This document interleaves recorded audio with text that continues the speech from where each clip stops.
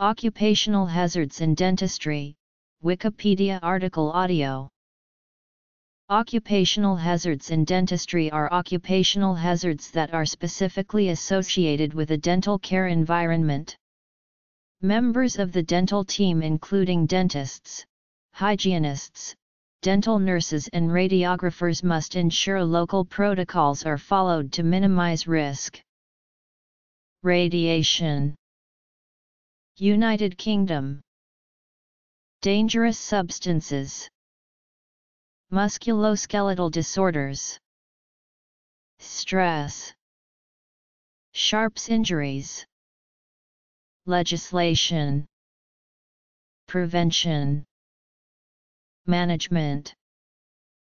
Exposure to radiation can result in harm, categorized as either deterministic or stochastic. Deterministic effects occur above a certain threshold of radiation, e.g. burns, cataracts.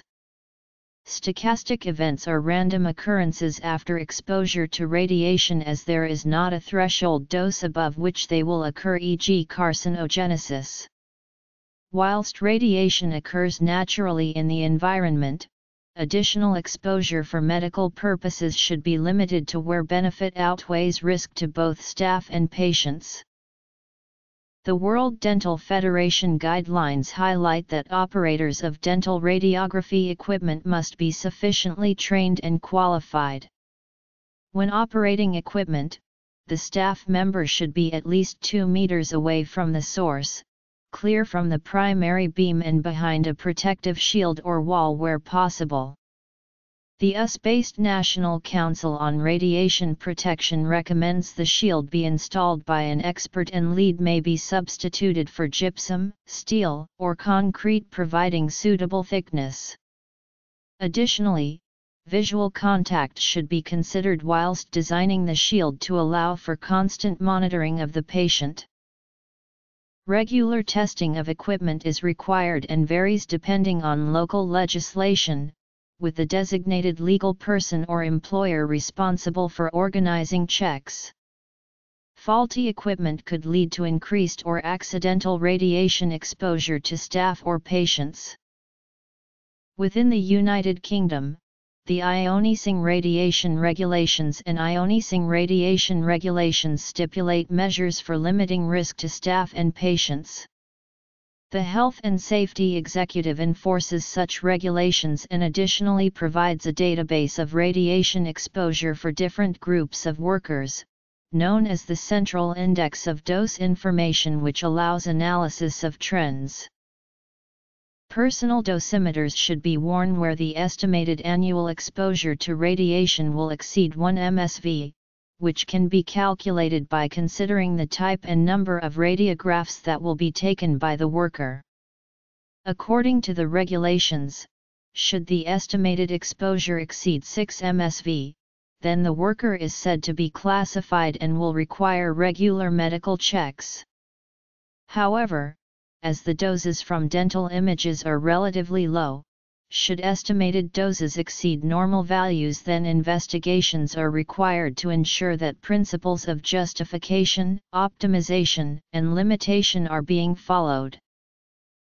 Whilst local regulations vary by country, regulations specify information essential for a radiation protection folder within each dental practice operating X-ray equipment, including designated control areas, contingency plans, qualified staff, pregnant staff, policy and standard procedures. Regular communication with a medical physics expert ensure guidelines are being followed and understood. Sodium hypochlorite is a commonly used irrigant in endodontic therapy to dissolve organic matter and kill microbes, allowing removal of infection source. Case reports suggest a risk to dental professionals of chemical burns to the eyes as a result of sodium hypochlorite exposure. Nitrous oxide is commonly used in dentistry as a method of conscious inhalation sedation, particularly for children. This has been shown in both medical and dental settings to be a very safe method of sedation for patients. However, historical evidence suggests a potential increase in risk of spontaneous abortion amongst pregnant female dental professionals, with the risk increasing with greater contact time with nitrous oxide sedation treatment and the absence of scavenging equipment to remove any leaking gas. Dental amalgam is a mercury-containing filling material used to fill cavities once tooth decay has been removed. The use of dental fillings containing mercury is to be phased down in accordance with the Minamata Convention, however its use remains widespread. Weak relationships exist between mercury and spontaneous abortion, congenital abnormalities, and reduced fertility. Musculoskeletal problems are prevalent among dental professionals. Problems can begin as early on as dental school, with 79% of dental students reporting neck and/or back pain, at one undergraduate dental school in the UK. The problems arise from the nature of the job, focusing on fine procedures which require a close visual field and sustained posture for long periods of time. Musculoskeletal disorders were found to be more prevalent amongst dental surgeons than surgeons or physicians, and 60% of dentists reported symptoms in more than one site. Repetitive work, the need to maintain steady hands, and spending most of the day with an awkward posture can lead to musculoskeletal pain in various sites. The lower back is commonly affected, as well as the upper back, shoulders and neck.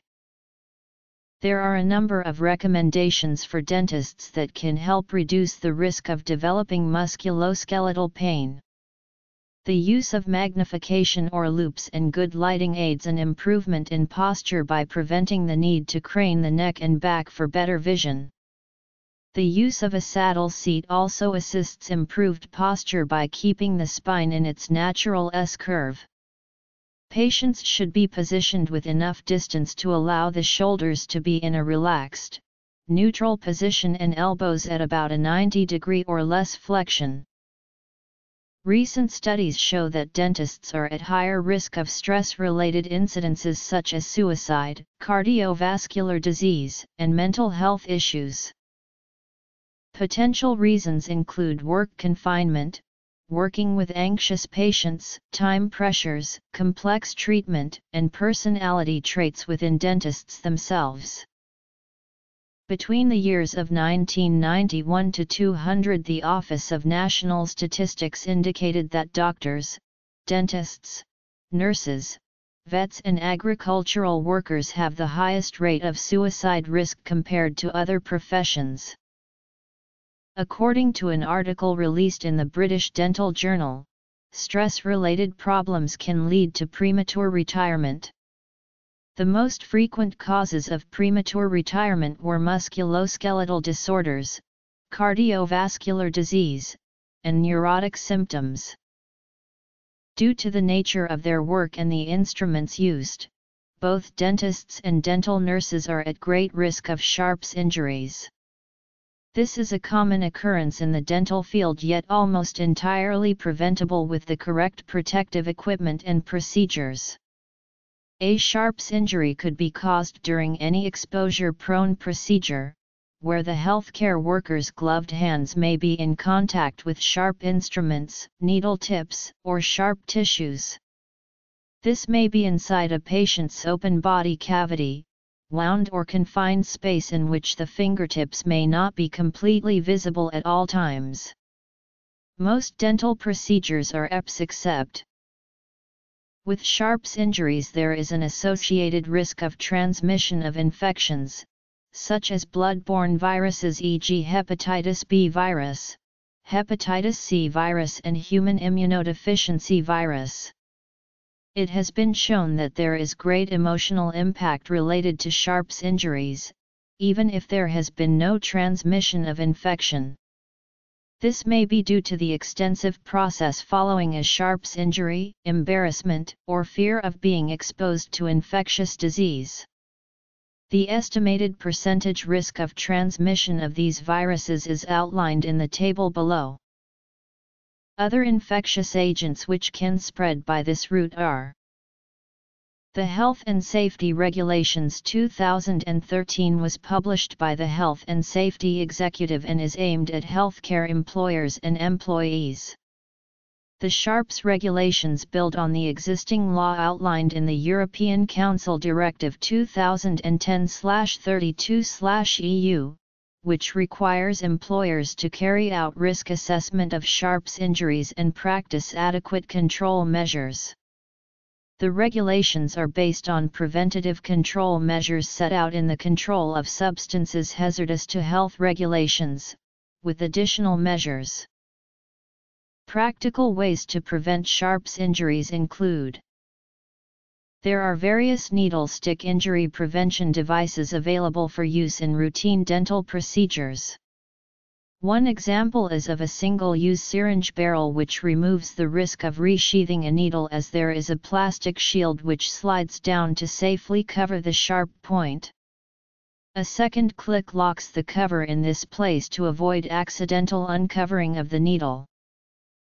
Incidents with higher risk of virus transmission are those associated with examination using only mouth mirror, taking extraoral radiographs, visual and digital examination of the head and neck, visual and digital examination of edentulous mouth, taking impressions of edentulous patients, constructing and fitting full dentures. Viruses: cytomegalovirus, Epstein-Barr virus, parvoviruses, bacteria, Treponema pallidum, Yersinia, parasites, Plasmodium. Avoid unnecessary use of sharps, only use them as required. Use safer sharps with mechanisms to prevent or minimize risk of injury, e.g. needles with protective shield, and avoid resheathing needles.